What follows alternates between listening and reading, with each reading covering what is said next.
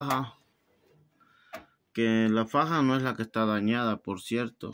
Nada más es la rueda de abajo. Pero yo como la compré, estoy pensando en ponérsela de una vez. Y para que no se equivoquen cómo va, para que vean bien cómo va, así como está, así la ponen. Las rayitas que vayan para el lado de la bola esta.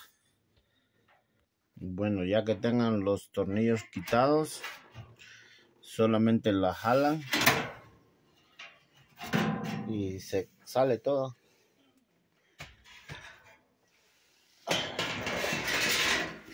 Voy a poner ahí. Bueno, señores, vean, ahí está todo el sistema de electricidad.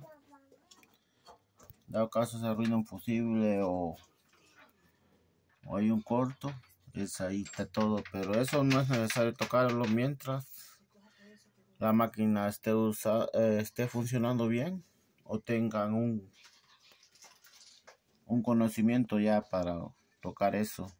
Son los sistemas de circuito y todo eso, para que vean.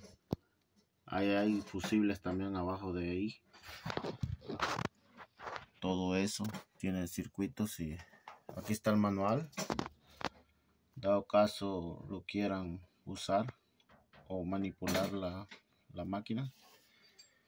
Pero también tiene que deben usar guantes para tocar esto, ¿eh? Yo no ando, ¿sí? Entonces hay mucha electricidad. Entonces, o sea, ahorita está desconectada, pero eso siempre contiene energía por 24 horas, no, más o menos algo así. O sea, no se va luego la energía, tiene que esperarse uno para tocar ese tipo de lugares. Bueno, acá no tienen que tener miedo, aquí no tiene energía, para que no tengan miedo, no pasa nada. Esto igual no tiene energía.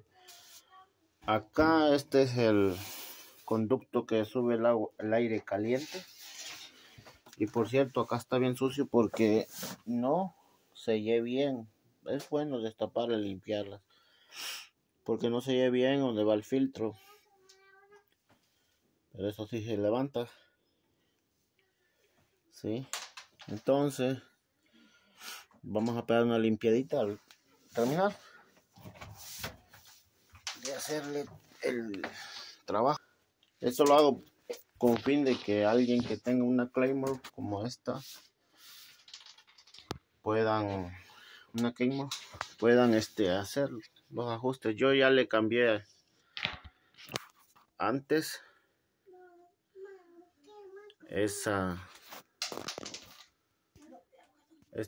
la pieza que va dentro de acá, la resistencia.